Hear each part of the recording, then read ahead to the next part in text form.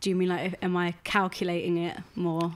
Yeah, like where does your creativity come? Because I feel like my creativity comes from besides this podcast, it comes from a place of another step on the ladder. So even if it's messing about with a friend, taking pictures, in my head I'm like, okay, well, he's a guy, and at some point I might want to shoot fashion photography. So in my head, I'm thinking about how would I shoot a guy who was shooting for this lookbook or this, you know what I mean? And even if I'm just messing about, I still have in the back of my mind, how could this contribute to my overall journey? Whereas I guess from the outside with you, I don't know if that's the case with you, or if you're just like, because your ideas are so varied and so different, and so it can be that you're doing a dance class one day, it can be that you're like doing a photography shoot. With that. Really? Yeah, I used to struggle with the fact that when I say like, because your Instagram almost becomes like your diary in a way, depending on how you use it. That's true. But when I used to like, because I have my moments where I just scroll through and I'll try and look at it from like an outsider's perspective, which obviously you can't do because you're just yourself. Yeah.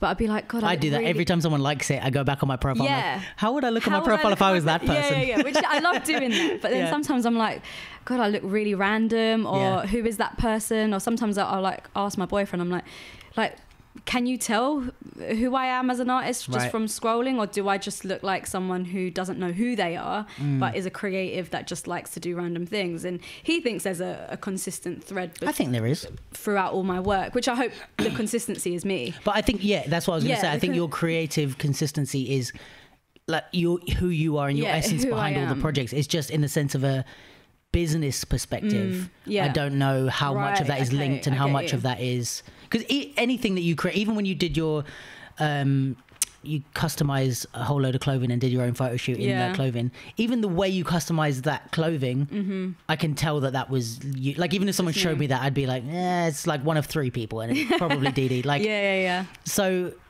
But then it's like, say even customizing clothing, was that just like, this is my hobby and I enjoy that? Or was it, this could contribute to I could be... Not at all, actually. No. I'm really not calculated in that way. Okay. I think I like to surprise myself. Yeah. And I really honor whatever I'm gravitating towards, so I don't dismiss anything, even if I'm like really focused on something. Like, I don't know, maybe it's just focusing on making money and teaching. It's usually when I focus on that something else will come up from behind me and be like, actually, this is what you're going to be focusing on. So I will go to that, and then I might come back to the other thing. But what I've realized over time is to just not limit myself and to trust in whatever comes up. And actually, I think in the last year more than ever, I've realized that I'm a lot more capable to do more things than I thought I was.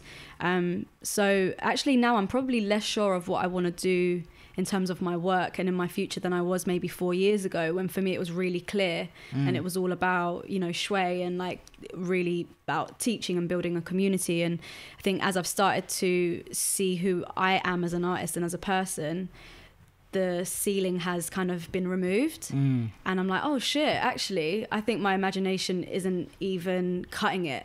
Like, I think there's so much out there for me that I don't even think is possible.